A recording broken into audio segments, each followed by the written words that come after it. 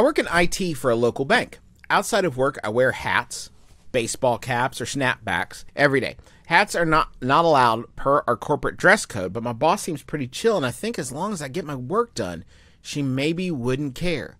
Can I start wearing a hat to work, or is there a way I could test the waters before fully committing? That's from Uncovered in Utah County. Can we just overthrow this whole thing? It's time, right?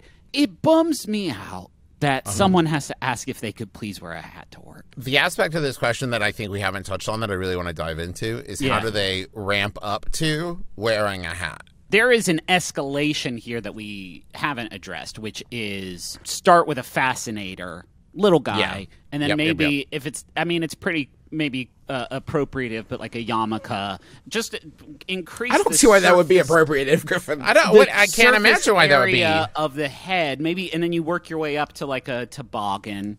Or a toque, a beanie, what have you, and then like maybe you come in wearing a baseball cap, but the bill is only like 1 inch deep, and then you just a real chode of a baseball cap, chode, and then you just expand. Holy shit! When we talk about merch, we usually talk about designs that go on merch. We don't talk about bold new directions in hat technology. Yeah, if we're innovating. I'm talking about a baseball cap, a Chodeball cap, but with just a 1 inch front brim that just barely, it doesn't do anything.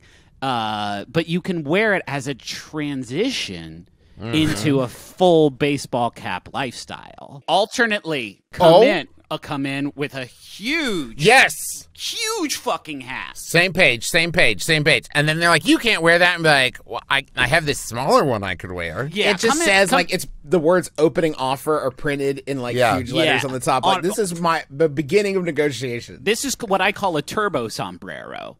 And if you don't like this, because I'm hitting people in the office with it every time I move my head around, maybe you'd find this more No? How about this Chodeball cap? Gosh, this is so embarrassing. I do have one thing. I do have one more that you might like. I have one more that you might enjoy. You heard about these? I have one for you, too. Do you like podcasts? Here's the problem. If we invent the Chodeball cap, we're going to have to invent Chodeball. And I don't think... Maybe that's just baseball, but the bat is...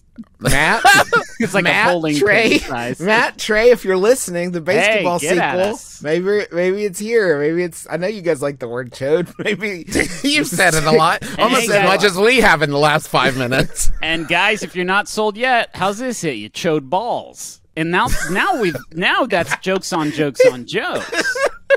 We like it.